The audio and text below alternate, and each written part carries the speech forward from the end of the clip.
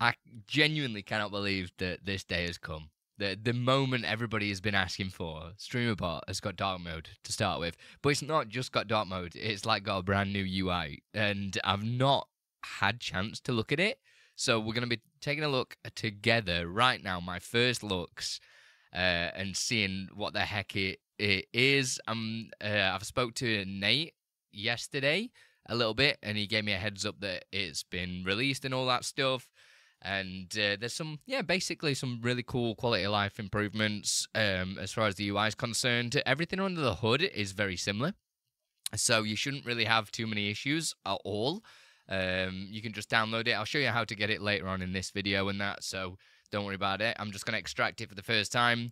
You can easily, because it's just like any update as well, so you can easily just add it onto your StreamerBot setup. You don't have to download it from scratch kind of thing. Do you know what I mean?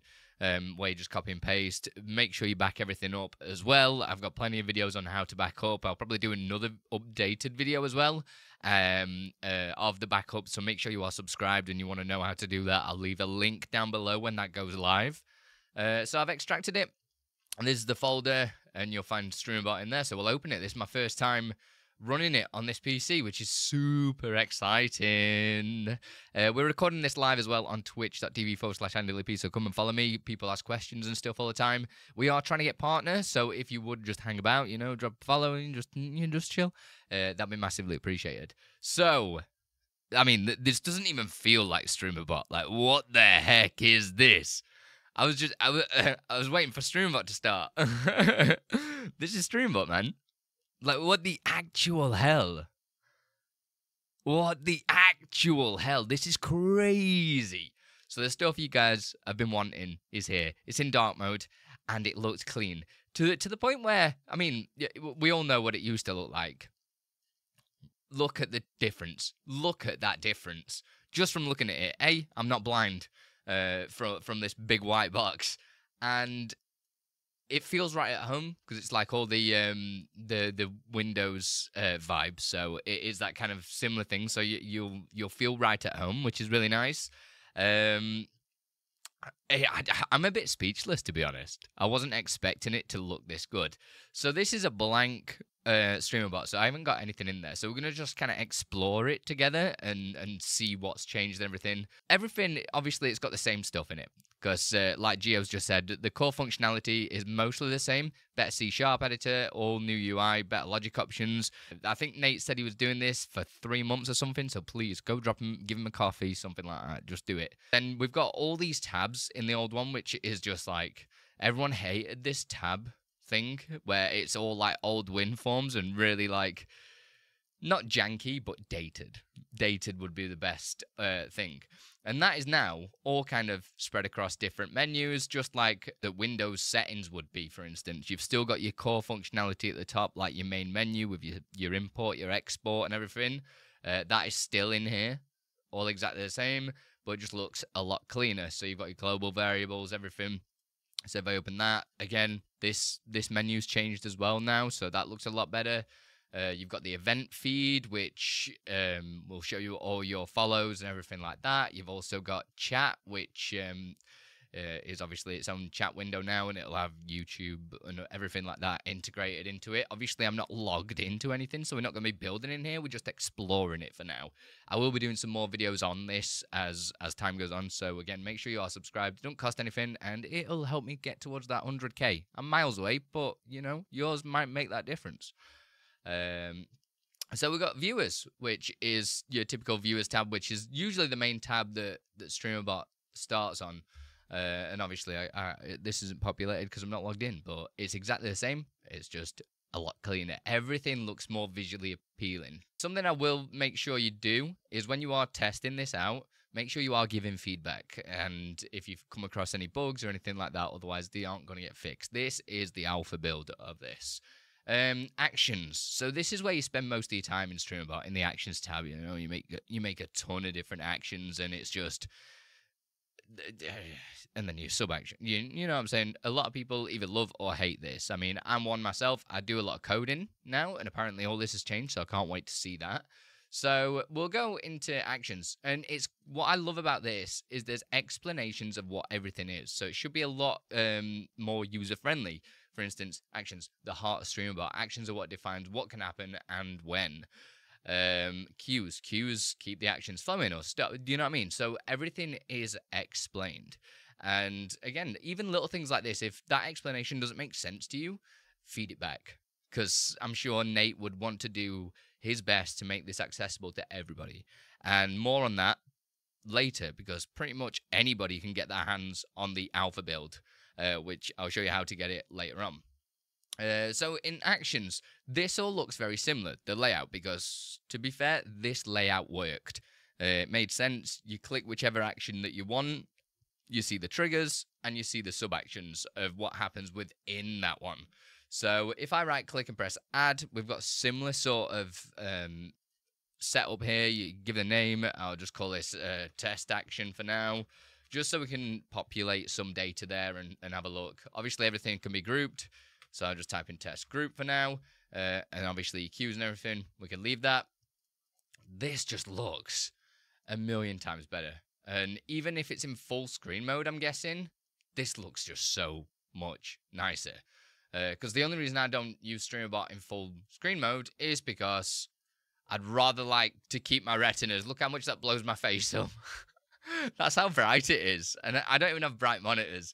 So, and sorry for blinding anybody that's just watching now. And as you can see, it just looks a lot cleaner. Obviously, the window resizing, I'm guessing, is going to be all Gucci. Can we? Yeah, we could still resize these ways as well. So you can customize the look of it so it suits you, which is going to be good. Let's open this test action. Again, all the functionality is going to be the same. So all the same stuff. Everything should work. So if you, say, backed up your old version of StreamerBot and then installed this one over it, so obviously if anything goes wrong, you can always go back. All your actions and everything should work.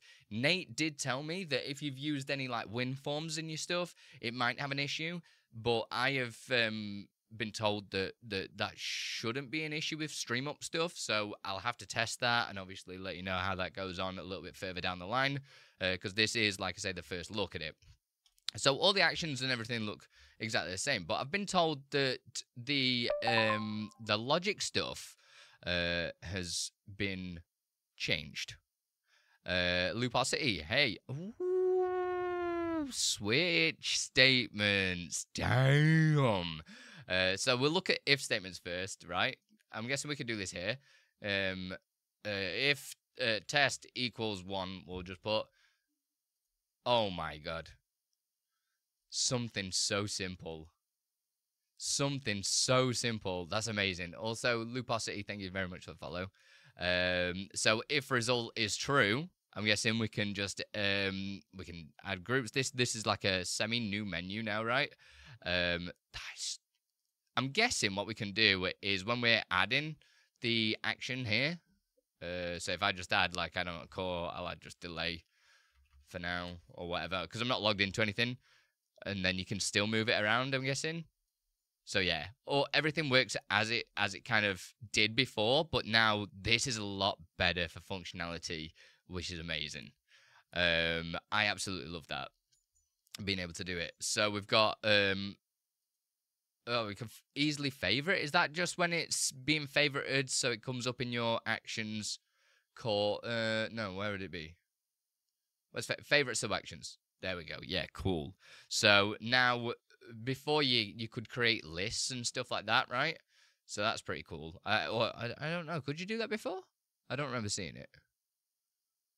No, you couldn't. No. Oh, yeah, you could. Your favorite ones, but there wasn't a button to set it as a favorite, right? I don't remember. No, there isn't. I'm not seeing one there. Unless I'm again, maybe my retinas have gone, right? So this is awesome. Awesome. Absolutely awesome. So we've also got a switch statement, which is going to be super helpful for anybody that does the kind of ifs and everything like that. So a switch statement, any coders out there will know exactly what that is. So we put our, I'm just guessing this. I'm guessing we We just type in the variable name that we want to basically check against, or argument name, sorry, should I say.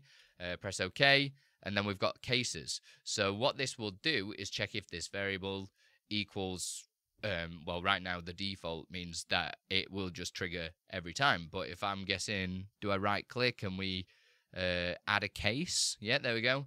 So if I say add 1, there we go. So now that basically means if test equals 1, and then we can add our action into that one as well. This is spicy. This is absolutely spicy.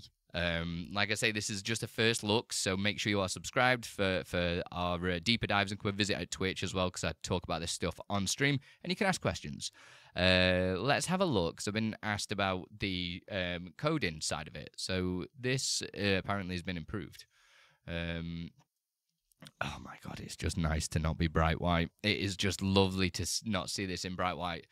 So what's been changed here? I know we've just been linked the change logs from TD. If you guys aren't following TD as well, please make sure you do. So they put UI is obviously converted. Dark mode, nestable groups. Oh my shibuya. Right, so that will mean if we have created a group, right, I'll just call it group, we can add a group. Oh my lordy lord. Because that was something that always used to irritate me. The fact that if I wanted to just kind of, because I'm one to get really clean with how I organize my sub actions and everything like that. And the fact that now you can group groups is going to be huge. So now if I put that delay in there, I could just be like, right, close that one down. This. Obviously, this still runs exactly the way that it did before. It runs in order from top to bottom. So when this trigger is run, it'll do if test equals 1, true, false. Do you know what I mean? It runs through in order. So yeah, we can nest sub-action groups. Yes, we can. Let's keep looking at these, because basically it's one of those things where this patch notes don't seem massive. But because the UI was such a huge update itself, it's like, do you know what I mean? It's a fresh coat of paint. So every single comment I've ever had on any videos has always been like, oh, I don't want to use StreamerBot because it looks like trash, or something like that. You've got no excuse now. Use StreamerBot. It's amazing, and people make the best tools for it. I'm a massive fan. You got people like Nutty that's a massive fan. You've got Guile that's a massive fan now. You know what I mean? If all those guys are using it, don't sleep on it. That's what I'm saying. What we got? New logic that we just talked about. True and false are now in groups, which is cool. Execute code uses the Monaco editor. Can anyone enlighten me what this means? Now uses Monaco. I